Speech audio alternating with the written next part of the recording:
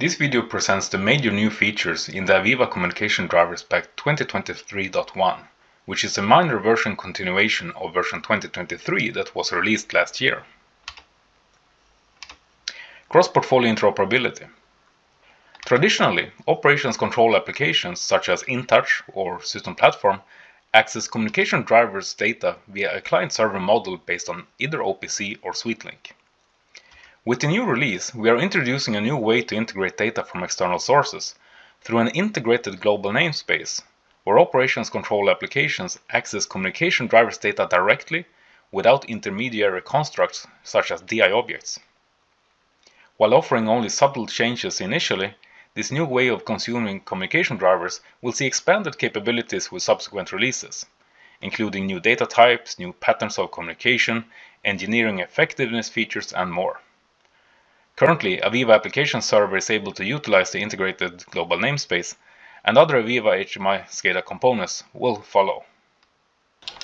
To illustrate this new capability, let's look at a simple demonstration where the MQTT driver acquires data from spark plug devices in the field. We have a couple of marine vessels that are reporting their position and course, as well as a few wind power generators. Inspecting the driver configuration, we can see that for this particular driver instance, SweetLink and OPC are disabled, and it is only the new PCS integrated namespace that is enabled. Utilizing the global namespace requires that the driver is represented by a scope name that is unique across the solution. I picked simply MQTT as a scope for this demo. Heading over to AVEVA Application Server, we can inspect how objects in the asset model are configured to acquire data from the driver. The syntax is simply the tag address prefixed by the scope name I had configured for the driver instance.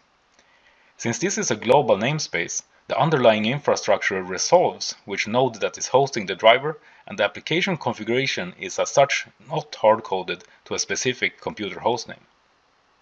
Quick look in Object Viewer verified that we're getting good data. We can also head over to the Operations Management interface and see a graphical representation of the data acquired from the Sparkplug nodes. The Communication Drivers SDK.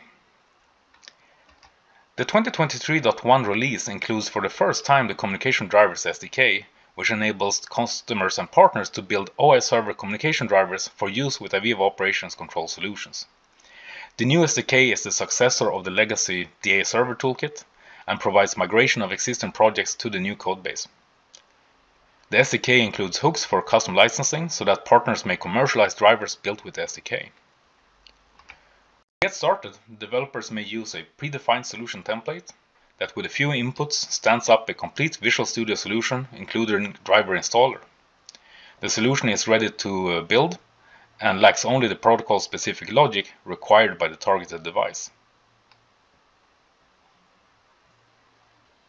Driver enhancements.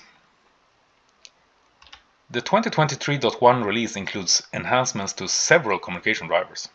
We are delighted to announce support for the Mitsubishi Melsec IQR series PLCs with the updated Melsec driver. Users of the Codesys and SOMAC drivers may now secure RT3 connections with username password authentication. The TI500 driver has gained the ability to subscribe both signed and unsigned data through a single communication channel, thus requiring fewer connections to the PLC. The OPC UA client now enables configuration of a preferred sample rate per device group. The sample rate is submitted to the connected OPC UA servers as a request for how fast the server shall poll its data source. With this setting, the client can be configured to ask the server for new data at a low frequency, but still get high-resolution data from the server when data changes. The MQTT driver includes three distinct enhancements. First, the JSON VTQ1 format is now available as formatting option for the publisher. This is the same format used by the legacy MQTT feature in Gateway driver, which is superseded by the independent MQTT driver. Furthermore, when using Sparkplug publishing conventions, the publisher now responds to state messages and emits birth messages when the primary application subscriber goes online. Finally, the MQTT driver has been fitted with an extended set of MQTT-specific diagnostic tags, which along with standard system tags can be used to diagnose and analyze driver behavior. and to notify users when there are items that require attention.